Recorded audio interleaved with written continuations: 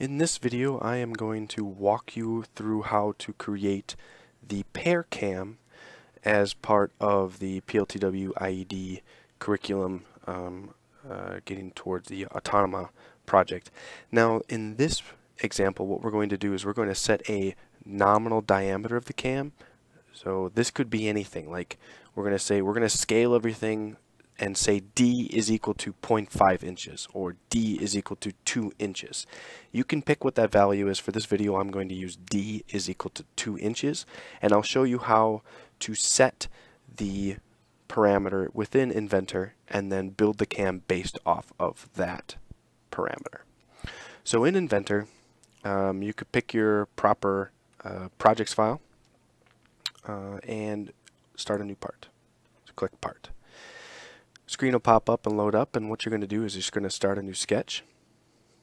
All right, and I am going to, and most people like to start things on the XY plane. So I clicked Start a New Sketch in the top left-hand corner, and now I'm going to select my XY plane. You can use the middle mouse button, so you can hold down on the middle mouse button to drag around in the window a little bit here. I'm going to center this little point, and I am first going to start by creating the small little center hole here. It says that its diameter is 3/16 of an inch. That 0 with a line through it means diameter, and it's 3/16. So I'm going to start with that. So back to Inventor here. I'm going to click the circle tool, and I'm going to select, you can mouse over the little dot there and it turns green, and this allows me, then I left click, and now I can start setting this circle. So I can stretch this out, and you know, we could do what 3 divided by 16 is, but that's not very easy. Inventor likes to make things easy for us. So what we want is 3/16 of an inch. So on my keyboard, without having clicked anything, I'm still able to change the diameter of this circle. I'm just going to type in 3 divided by 16 and hit enter. And it will automatically set that diameter. Now I'm using the mouse wheel to scroll in and out, just to zoom in and out here, pushing down on the mouse wheel to drag it around, and we can see that 3 divided by 16.188, and it measured it in diameter. Awesome. When we take a look back at that cam, we can see that the rest of our measurements are all based off of this D value. So I told you at the beginning of the video that I'm going to say D is equal to 2 inches.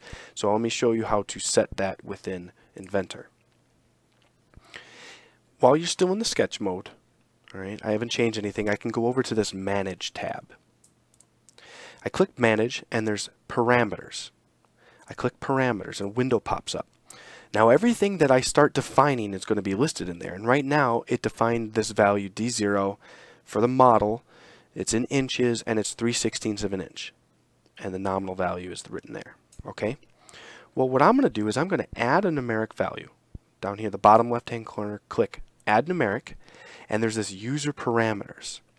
I'm going to type the letter D, because I'm just going to say D is this value. I want, whenever I write D in the software, okay, I'm going to hit Tab, and now this equation value is the equation. Now I could write in a fancy equation that includes other parameters, but I'm just going to write the number 2. Type in 2, and I'm going to hit Enter. So now whenever I put D into the software, it's automatically going to set that value to 2 inches. Alright, so now I'm going to click Done. Now I'm back here in Inventor, and on our cam, the first thing I'm going to do is I'm going to create the bottom part of the pear. The bottom part of the pear has a radius R equals 1/2 D. So back in Inventor, I'm going to go back.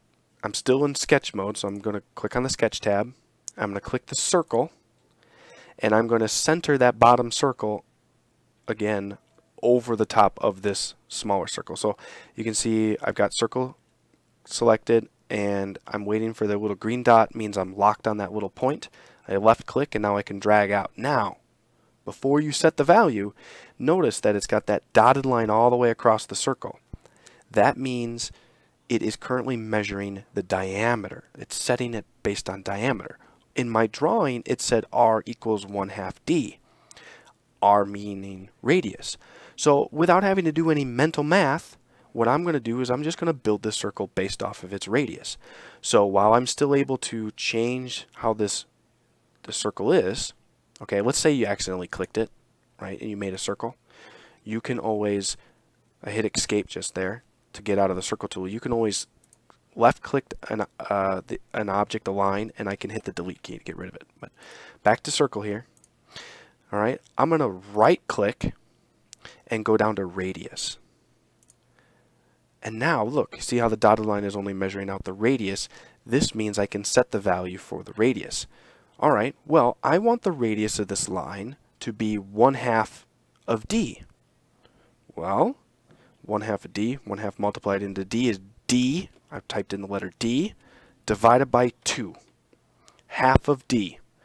So you can see I just started typing d divided by 2. I hit enter, and now it's made a large circle here. I'm mouse wheeling out, and I can see that it says fx 1.0. It means there's a function defining this value, and the result is 1. Well, that function is d divided by 2, and the result is 1. That's exactly what we want. Back at the cam drawing here, I can see that now I want this top circle of the cam to be half of d, centered half of d up. Well, that's easy. Okay, I'm going to use the line tool, and I'm going to start a line at